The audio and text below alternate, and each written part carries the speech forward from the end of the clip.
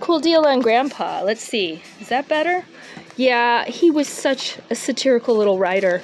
He was really into social justice, we would call it these days, and in the 30s with all this poverty around him. And he was like a very sort of cynical, snarky, wise guy until, due to his job, he had to kind of bite his tongue for the rest of his life.